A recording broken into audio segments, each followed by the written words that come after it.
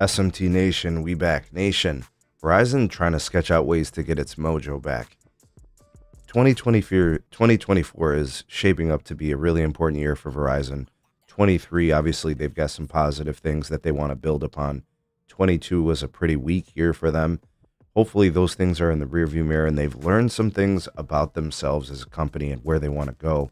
And one of the things I want to discuss from this article, I'll be sure to provide it, link will be in the description, is their network approach and why I think it's going to be a pretty solid growth year for the network and how much better it's going to be when the year is completed and all of that has been kind of hashed out.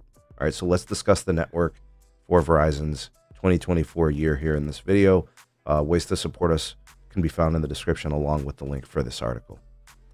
Okay, so very specifically, I want to look at this component here as highlighted from EVP and President of Global Networks and Technology, Joe Russo. This is the network guy for Verizon. All right, so they got this new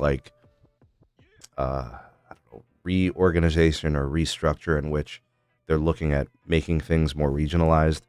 Verizon is a very big company. Regionalization when it comes to retail and then now also the network makes a lot of sense for the sake of being able to be more agile and having more control within those segments of those specific regions. I really do like this approach. It would be no different than, say, for example, a business, like maybe one that you might possibly work for locally that might have, one general manager, but then also has like a couple of assistant managers who do a lot of the day-to-day decision making. And it just makes a lot of sense, right? For the sake of efficiency and for the sake of being responsive and kind of adaptive, right? So I really like this approach. They got this 18 market structure when it comes to network divisions. Each one has a leader, each one making decisions and prioritizing, trying to optimize the needs of those locations. So the quote here from Joe Russo, it's really proven to be an outstanding structure. All right, so he likes what he hears.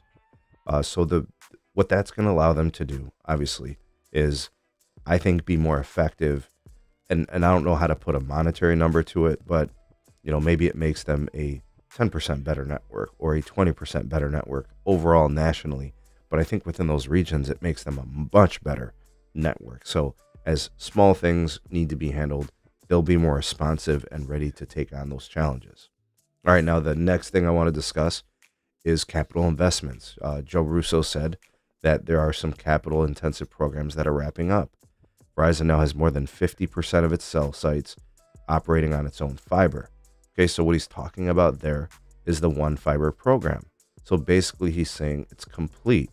The 5G standalone SA core is fully operational and that's ready to be deployed, if you will, get more traffic over it. And then with respect to spending, they're expecting to land somewhere between 17 billion and 17.5 billion for the year. And this quote is important and we had to hear it, right?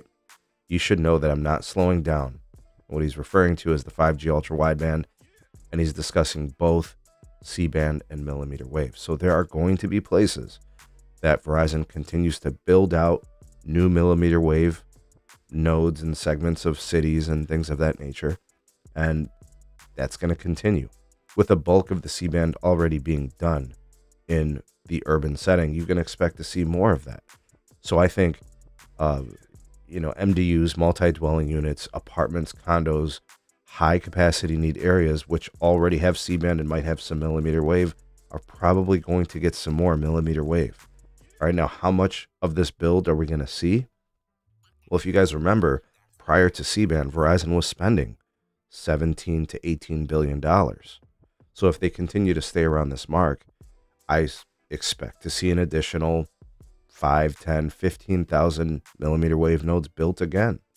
And they're still going to be building C-RAN. They're still going to be, building small cells. The one thing mentioned here was the One Fiber program. I'd like to see that number. It says here 50% of the cell sites. Maybe they make a new goal. Maybe they reinvigorate the One Fiber program. Maybe the next goal is to get an additional 10% over the next couple of years, 2-3 years. But I don't want to see them bail on the One Fiber program. I think it's been a success for them.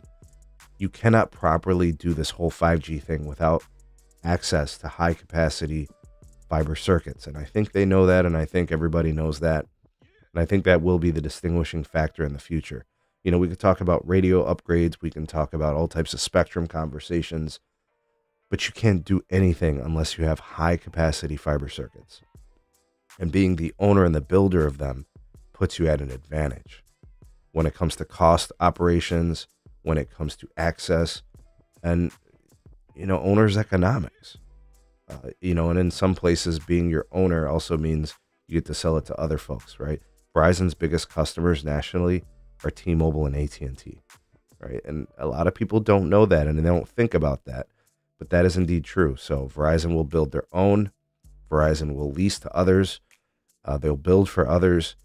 I think all is that's a good part of their business, and it's going to help them with their 5G network and also facilitate the growth and success of other 5G builders.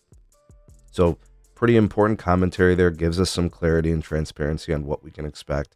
Looks like 5G ultra wideband is going to continue to be a big component of what happens in 2024.